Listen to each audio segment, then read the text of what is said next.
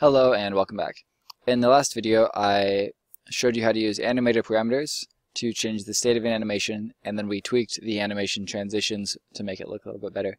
So just a quick recap, I created this attacking bool. We start in the spawn phase, go into running, and then once we're close enough to a player we trigger the attack boolean. That transitions to the attack animation, and then as soon as that boolean is set to false we transition back to running. So that's about as far as we've come. Right before this video, I went ahead and deleted the gun that I had made. The gun that I showed you how to model was pretty crappy. I could have done a lot better with time, but I just wasn't feeling it. So let's go ahead and go to the Unity Asset Store, and we're going to find a much better looking weapon. Usually to find something, I decide what category I want. So right now we're looking for a 3D model. And we can narrow that down: props, weapons, and then I don't like paying for things. So I'm going to sort by free. But right off the bat, this one looks kind of interesting. So I'm going to open that with middle mouse click and then sort by price. So now everything on like the first 10 pages is free. Don't quote me on that, but there's almost 10 pages worth of stuff that's free. So once again, sort by price in weapons. There's lots of stuff we can use. This one looks cool, and I'm just gonna middle mouse click on a bunch of them and see which ones I like. I like that one.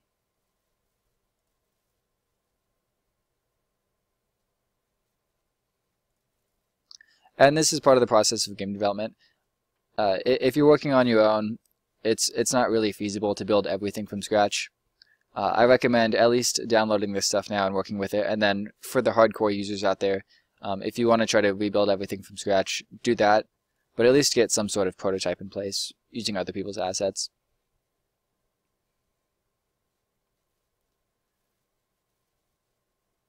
Oh, and so now we're into the paid assets. This one costs $1. So the first 5 pages were free. And I'm just going to search through these. I'm looking for more of a sci-fi feel. Like, if we want it to be like a laser gun or like a gravity gun or something, obviously we can't use an M16. But some of the sci-fi assets, like this one, I feel like we could pretty much use this for any type of weapon. This is fairly limited, and it wouldn't fit with the feel of our game.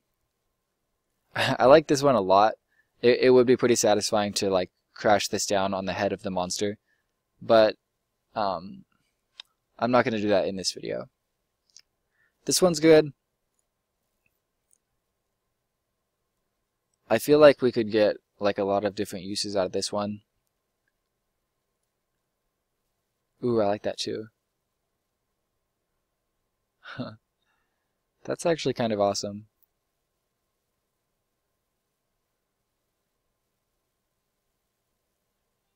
And this is just part of the process. I'm going to pause this video here for a second. Hello and welcome back. I just got a phone call, so I had to stop the video.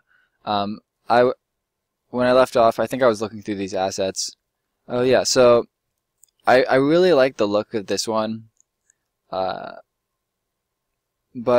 it seems like it wouldn't quite fit with what we're doing. And also, it's kind of hard to create lasers, so I'm going to rule that one out. I like this one, but it seems a little bit small. I really like this one, and I want to use it later, but right now I'm focused on creating a gun. And I really like this one, so I think I'm just going to go ahead and download that. Download. Now, while that's downloading, I'm going to go into my assets folder within the project view, create, and we'll just create a folder called imported. And then I'm going to drag the monster into that folder. And so for any big assets that we download, we don't want to clutter up our project view too much. That's weird. I don't even know where this folder came from. Anyway, we don't want this to get too cluttered, so whatever we download, we're going to drag into this imported folder. And then later on, for the hardcore users, if you want to completely create the project on your own, you can go through these one by one and recreate the assets. So you could create your own monster, your own tree textures, your own first-person weapon. And I'll just pause the video while I wait for this. Alright, so it finished downloading, and now we're ready to import it. Seems like there's kind of a lot of stuff here. I might not need all of this. Sci-fi, prefabs.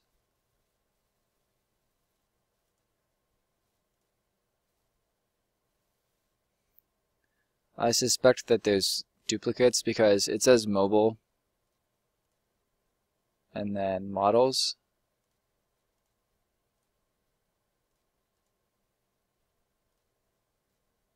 Maybe not. Prefabs. Yeah, so we have 2 copies of the rocket launcher, one for desktop and one for mobile. So we don't need the mobile version. And let's just import that. You can middle click on the asset store to get rid of that window.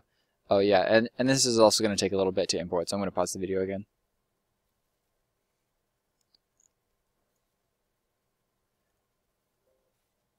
Alright, so it finally finished importing everything. So we're going to take that free guns pack and drop it into imported. It came with a demo scene, so I'm just going to go ahead and save the scene we have now and then jump into that gun assets demo scene. Yeah, those look pretty freaking awesome. I'm definitely going to use this white assault rifle. I'm considering also trying to use the rocket launcher.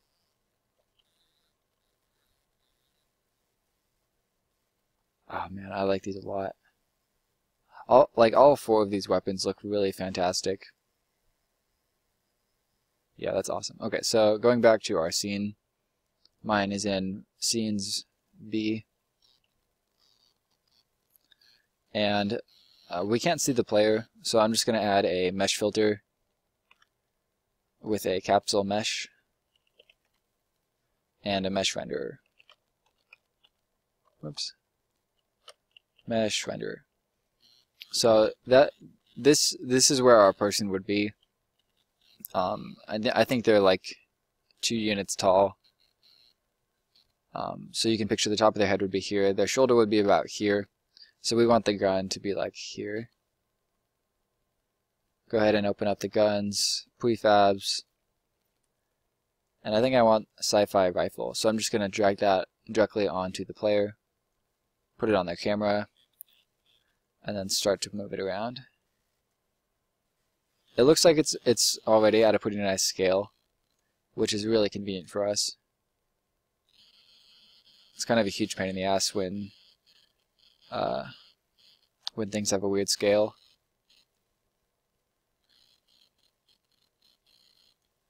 Oh, that looks awesome.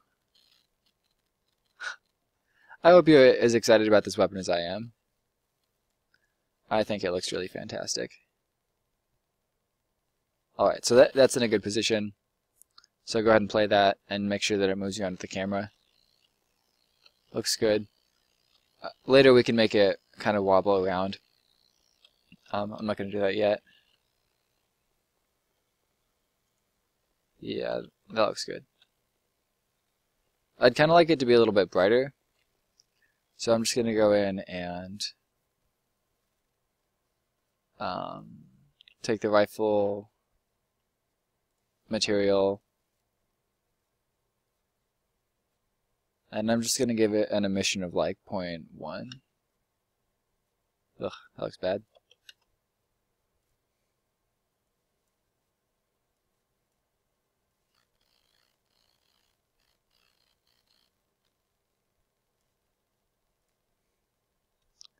.06 versus 0. Yeah, I mean, maybe I should just leave it the way it is. It does look pretty awesome. And I think I'm also going to scale it a little bit this direction just to make it look a little bit beefier. Check this out again. Okay.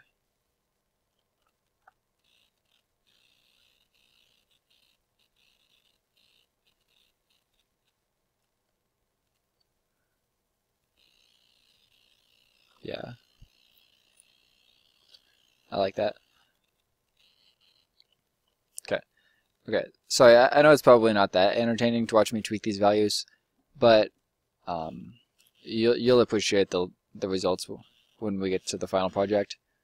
The final product. Blah, I can't talk today. Alright, so I ended up with the gun at position 0.5, minus 0.3, and 0.8 with a X scale of 1.6.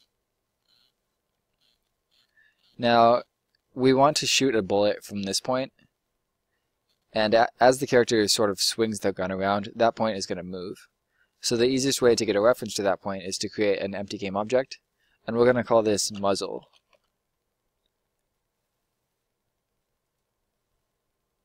And we're going to put it right at the tip of the gun, like there. And now you can see, if we sort of point up into the air, the muzzle is still correctly at the end of the weapon. And then go ahead and go into the scripts folder. We're going to create a character folder. Go into that and then create a new C# script, and we're going to call that basic gun.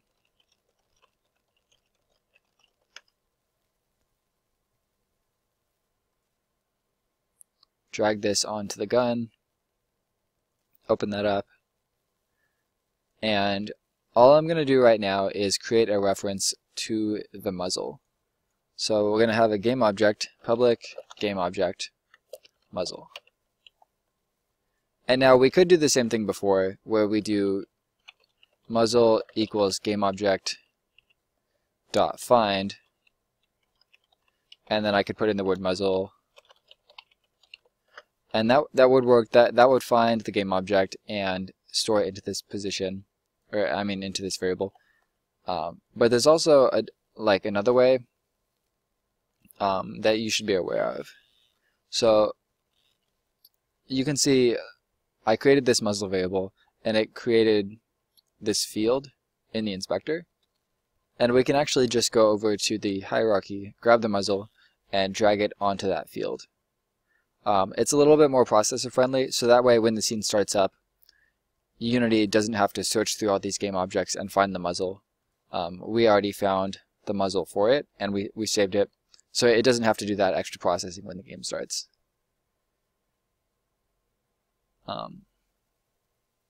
So now you can see muzzle is saved. It's always going to be right at the end of our weapon, wherever that may be. Muzzle here. We have a reference to it, and then in the next video we're going to create bullets at that point and shoot them straight forward from the gun.